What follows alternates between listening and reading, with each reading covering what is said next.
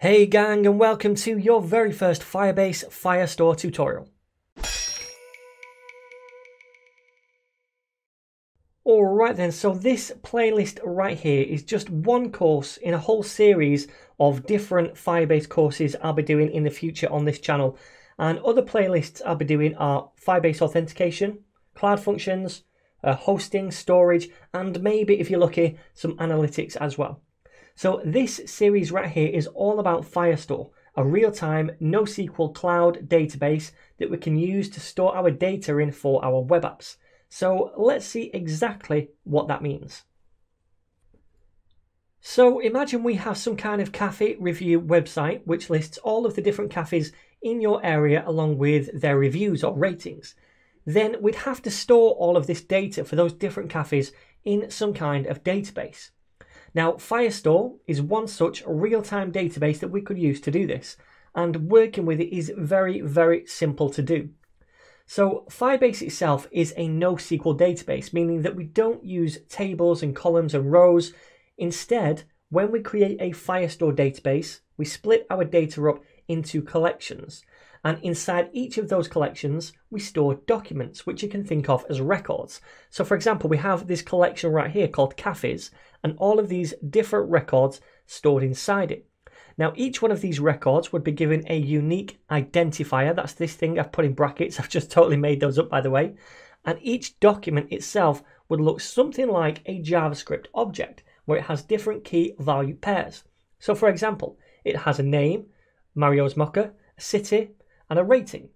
Now, each of these different things is called a field, and we can have strings, arrays, numbers, times, and much more. So if at any point in our application we want to retrieve this whole collection, we can just reach out to our Firestore and we can get that collection.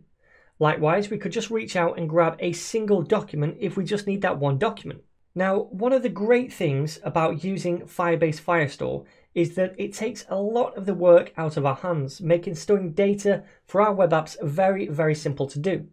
The Firestore is completely managed, serviced and scaled automatically by Google Firebase, meaning that we don't need to worry about any of that.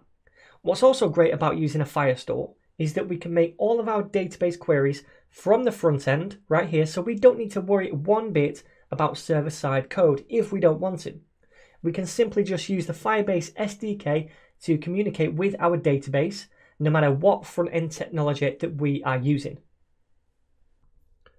Alright then, so now you know exactly what Firestore is, I think it's time to start seeing how to use Firestore and add it to a project. So in this course, I'll be creating this very, very simple cafe website called Cloud Cafe. And what this does is just list different cafes, maybe near you or something like that. Now, we can add cafes if we want by entering into this form at the top. So I could say Toadstool, and that will be in Mario Land. And that will add to the bottom. Also, I can delete things by pressing on the cross to the right, like so. And this is all working through Firebase. So I'm going to show you how to hook up this simple UI with a Firestore database in Firebase and how to listen for real-time updates in that database, how to add data, delete data, all that kind of stuff as well. Now, all of this site here is just HTML and JavaScript, some very simple stuff linked up to that Firestore database. So I'm going to show you exactly how we make it throughout this series. Now, as always, I'm going to give you all of the course files for this series. You can find it at this repo right here, Firebase Firestore playlist.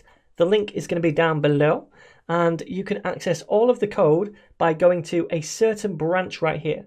So if you want to see the code for lesson 4, for example, select the lesson 4 branch right here, and you're going to see all of that code in the repo.